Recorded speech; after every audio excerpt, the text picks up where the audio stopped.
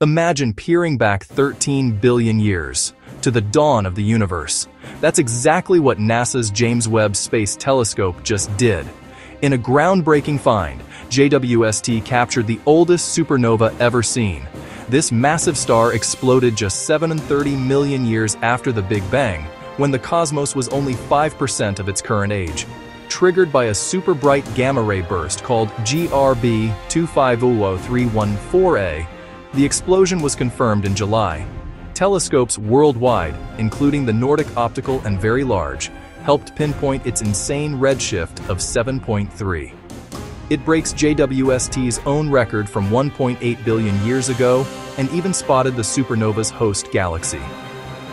This rare event reveals how stars forge the early universe's heavy elements. Space keeps rewriting history. What will JWST find next?